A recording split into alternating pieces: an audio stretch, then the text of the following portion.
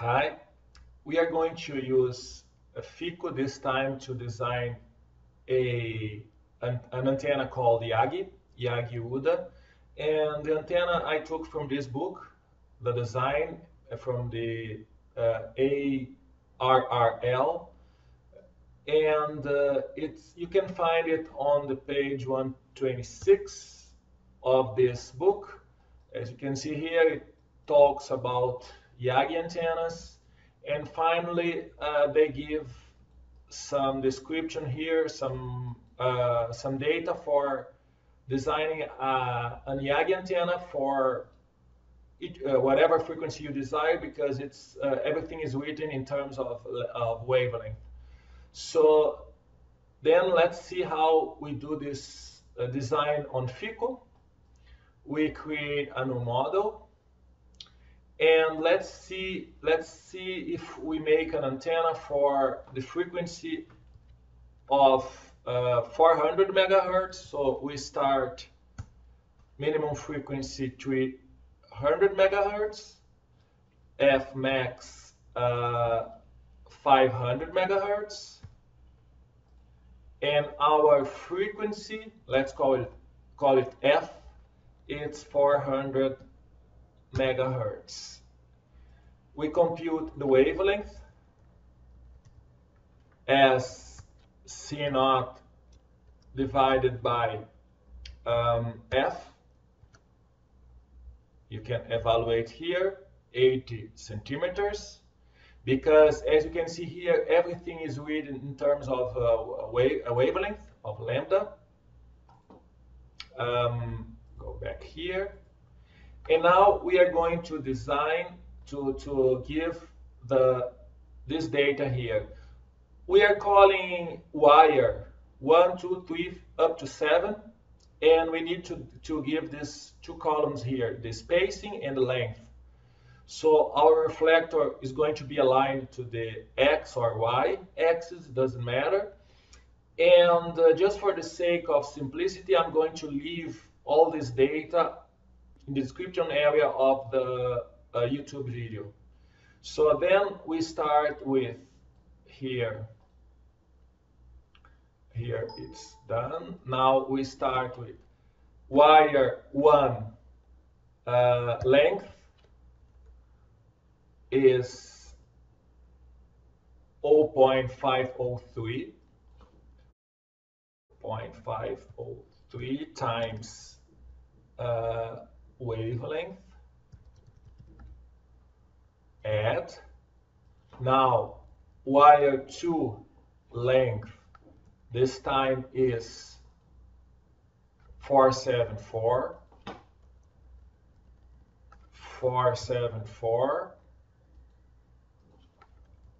Wire 3 length is 458.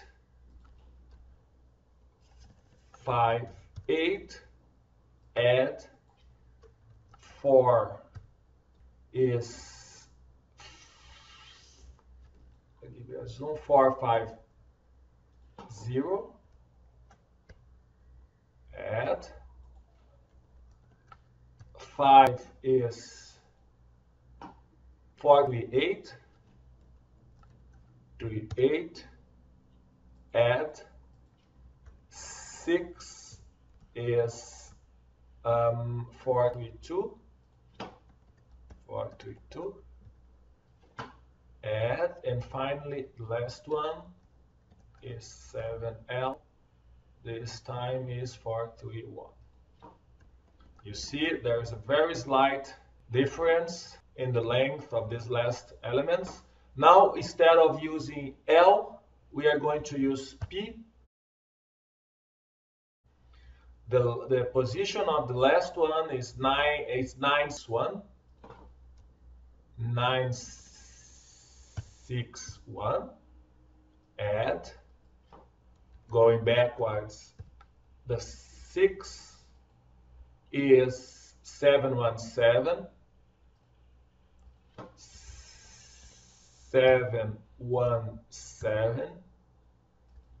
The number 5 is 508. number 5 is 508, 508. Number 4 is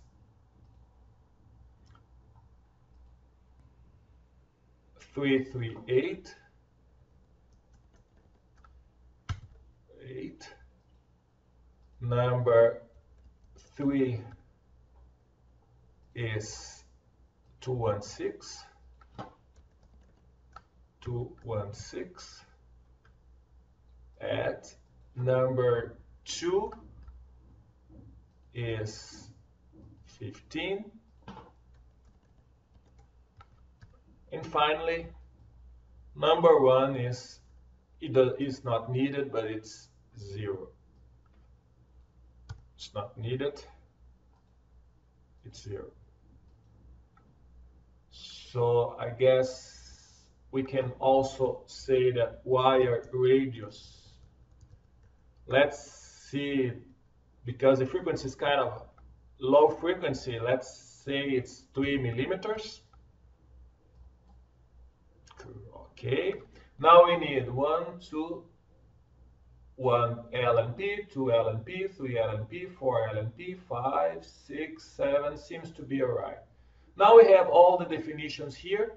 We can start designing our antenna. We go to construct, line, and then we start, for instance, let's say we are going to align this on along the Y. So V is 0, here is N 0 here, 0, 0, and N is minus W1 L over 2, copy and paste. This is the reflector, Ctrl C, Ctrl V. This is the reflector.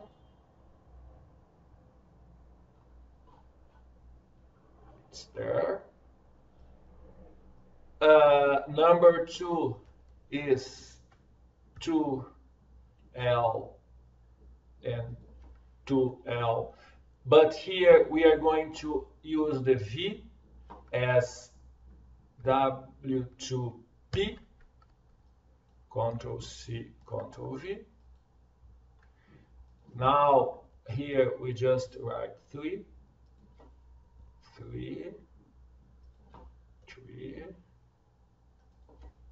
3, 4, 4, 4, 4,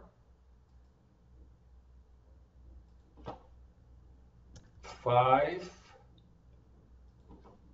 5,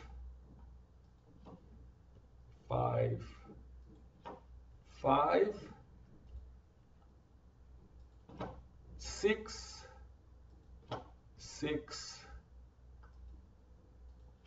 6, and 6, and the last one, the last director, 7, 7, here, and here. Add, close.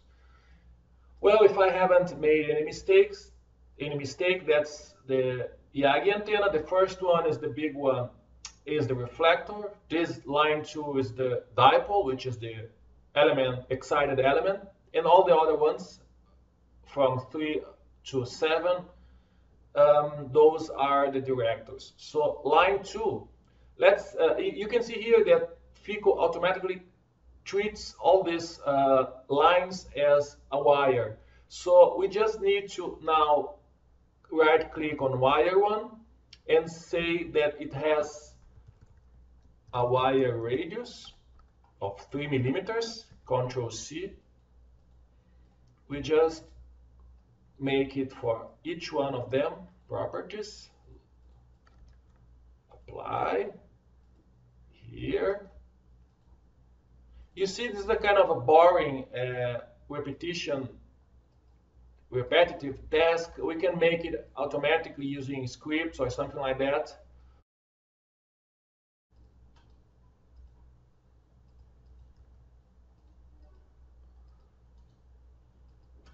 right click for all of them, and finally the last one. Okay, there you go. And now we can attach our port source load. We select line 2, which is the excited dipole, wire port at the middle, add, oops, it would need to be here, wire port, middle, create, voltage source, port 1, create, and we can do the requests. Frequency, we are sweeping from F min to F max, let's say 21 megahertz, 21 points, discrete points. We can ask for, let's see, currents, for instance. We can ask for far fields in 3D. We can ask for, we can make a right click here and hide, and we can also see the near fields. Near fields, it has to be the plane. Let's see, the plane is where x is 0 or u is 0. For instance, minus, all the dimensions here are in meters. Let's see how it looks if you use 2 meters here. Okay, it's too big. Maybe here we can start with -1. Use -1 and 1. Sounds good. -1/2. And here we can say 21 points to sample the field here. Add, close. Yeah, I guess that's everything we need to do. Mesh, we create a mesh standard. Here, wire radius over, I don't know, 4. Done. You can see the mesh there. And now we can jump to the solve run, see and validate, see if there's some mistake. Everything seems cool. And we can actually FEKO solver, save it here, Yagi-1, save, and then it starts the simulation.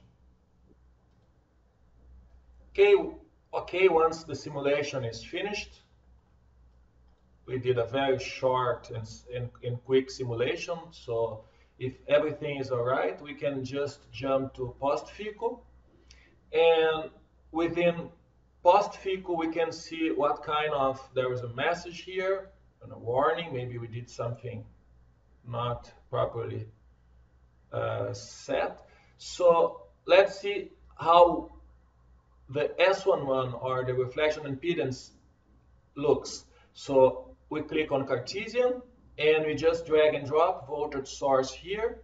As you can see, there is this typical response of a Yagi. We click on dB, and here we have the reflection coefficient across the frequency range. You can see it's matched around 400 as you expected, but it could be better. We could move this thing below -10 dB, for instance, but just for this first step, it seems okay. We can see how the far field looks. We jump to the 3D view. We pick the far field here. There we go. This is the far field for the frequency of 300 megahertz. Let's see in dB. It's pretty ugly. So we don't see any directivity at all. So it's just a simple dipole. But as you move up in frequency, we go to animate, type frequency, that's fine. We just play.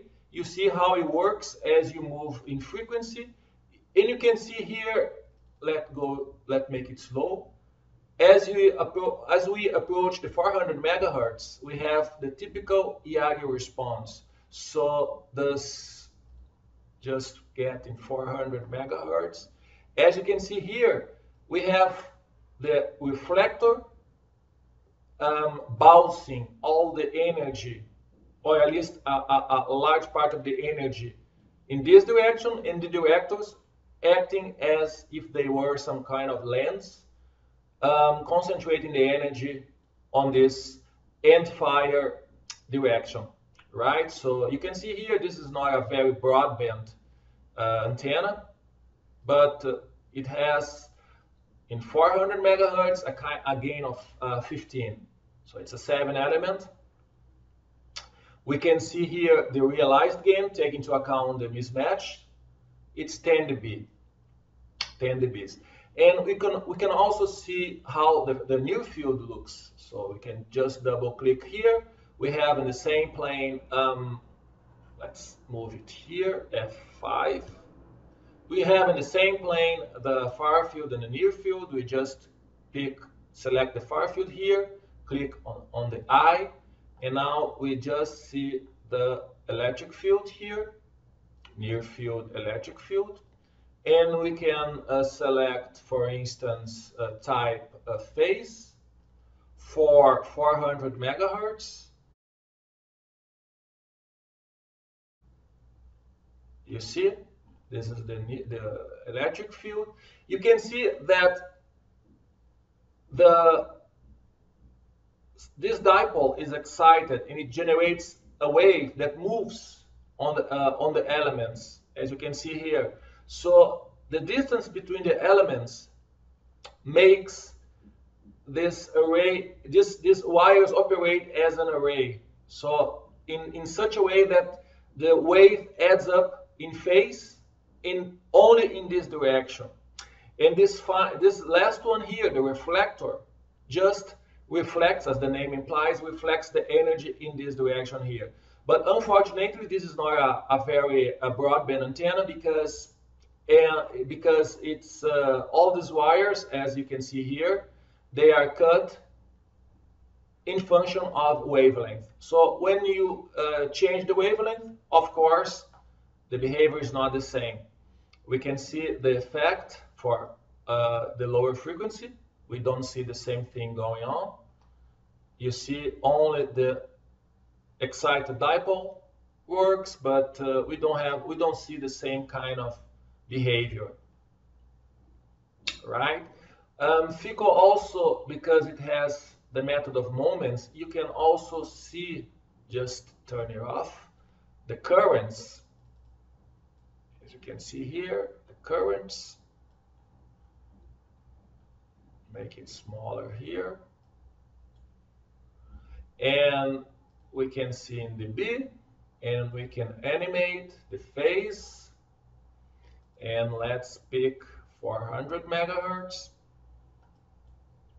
And you can see here, okay, just a little, we just need to see the reflector. Okay, fine. You see, this is the excited dipole. It has the largest amplitude of current, of course, because this is the one which is excited, but it induces a very strong current amplitude here on this director, which is the closest one, and a little bit on the reflector, right? That's the idea. So playing around with the length and also with the distance of those wires. You see those wires here, they are not active, so they are just pieces of wire floating in the space. So that means depending on the induced current, the distance and the length, you can work out the field traveling in this direction and concentration mainly on the y-axis. That's why you have the directive behavior of this. That's why you have the gain of this antenna in this direction here, right? Okay, thank you very much. See you next time.